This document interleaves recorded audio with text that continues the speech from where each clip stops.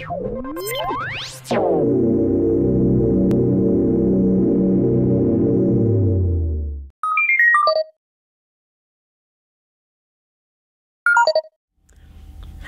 I'm Tabitha and I work at the Connection Corner branch of Muncie Public Library, which is our technology branch. And this is Tech Time Stories.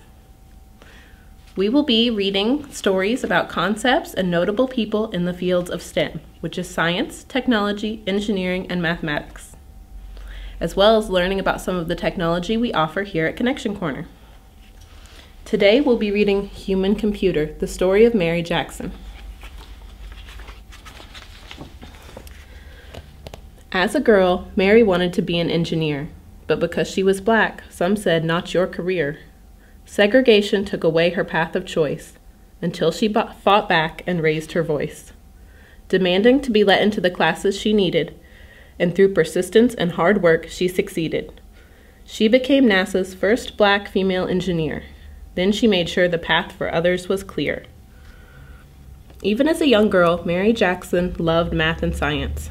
She loved learning how things worked, and she loved helping people.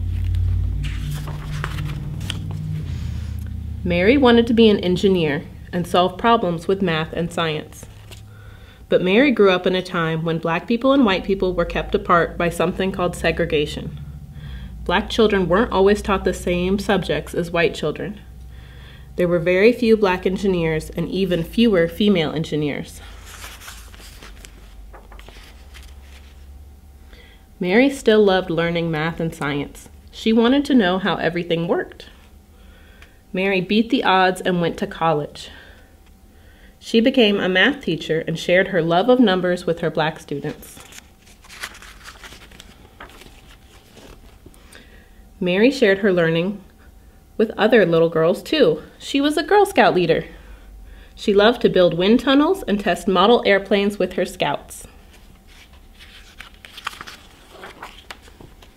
A few years after Mary had a baby, she went to work as a clerk.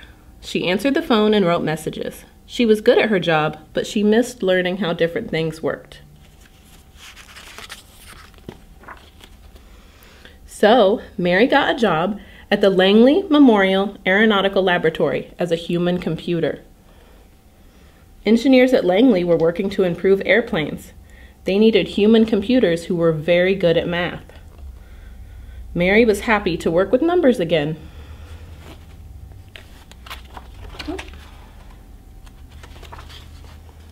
Mary loved her job, but there was a big problem.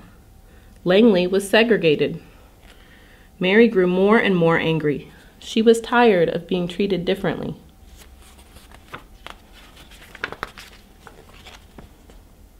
There were many people who thought segregation was wrong.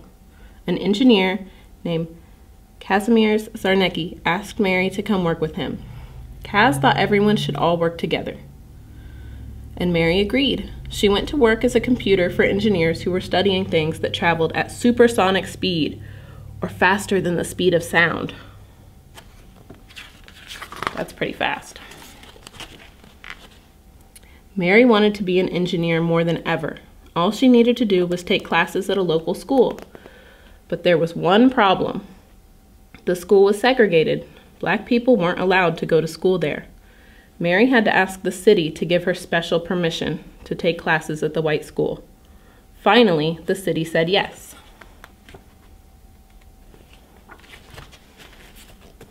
Mary studied hard and became NASA's first African-American female engineer. Mary worked as an engineer for many years. She helped design the spacecraft that first carried men to the moon.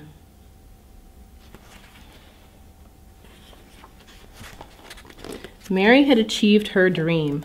Now she wanted to help other people achieve their dreams. After all, no one had expected Mary to become the first African-American female engineer at NASA.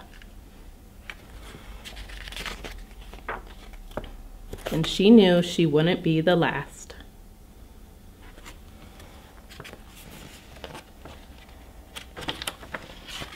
And that is the story of Mary Jackson, Human Computer.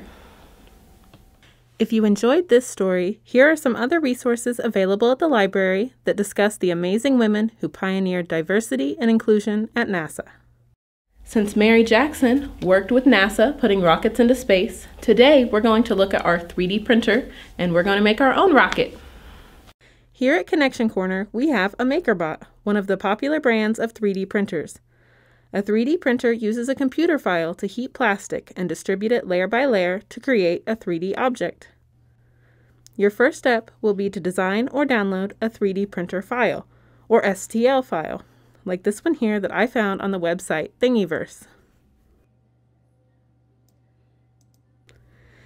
Next, you choose what color of plastic you'd like to use, and a staff member loads it into the machine. Then you press print and watch the magic.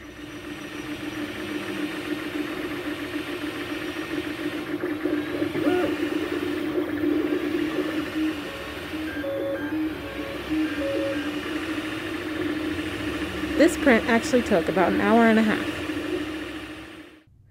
Here's our finished product. Check out Connection Corner to learn more about our MakerBot. Thank you for joining us for Tech Time Stories from Connection Corner. And remember, knowledge is power.